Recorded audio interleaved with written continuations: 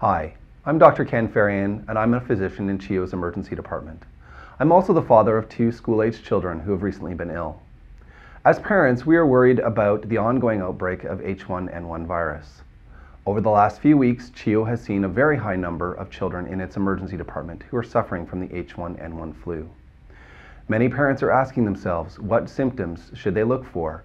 How should they treat their child while he or she is sick? And when should they seek medical attention? I would like to answer some of these questions you may have. What would usual flu symptoms look like?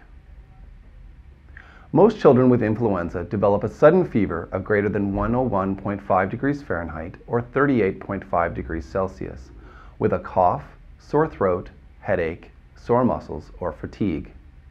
Younger children may also have diarrhea. When the fever is high, the child is more lethargic and irritable. They may appear to have trouble breathing because the fever makes them breathe quicker. These symptoms usually improve when the fever comes down. These symptoms are expected, and any child with the flu will have some or all of them. How can you tell if this is a cold rather than the flu? In comparison to the flu, a cold usually has a lower fever that is more gradual in onset. Your child may have a stuffy or runny nose, mild cough, and possibly a sore throat, but generally remains well. When are symptoms considered more severe, and when should I consider seeing the doctor? If your child's condition suddenly worsens, you should seek medical attention.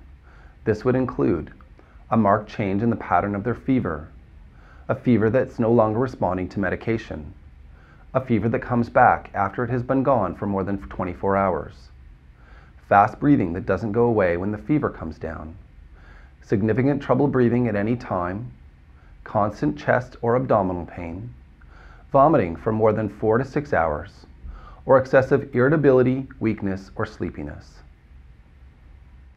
There are some instances where you should definitely bring your child to the emergency room or call 911. These include if your child has blue lips, is having difficulty moving, is confused or disoriented, has a convulsion or passes out, or has not urinated in 12 hours. In one of these cases, make your way safely to the emergency department.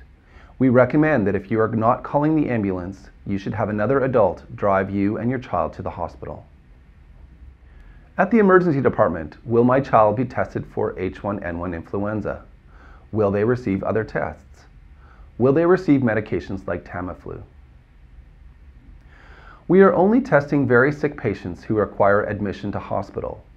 The most common virus in our community at this time is the H1N1 virus, so if the doctor feels your child has influenza, it is most likely H1N1. Most children do not require any other tests.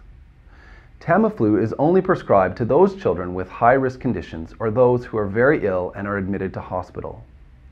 Most children only require medication to treat the fever, like Tylenol or Advil. Your doctor or pharmacist can help you know how much medication to give, or you can check out our fever pamphlet on the CHEO website. Should I be concerned that my child has H1N1? H1N1 is a new strain of virus causing illness very similar to regular seasonal flu.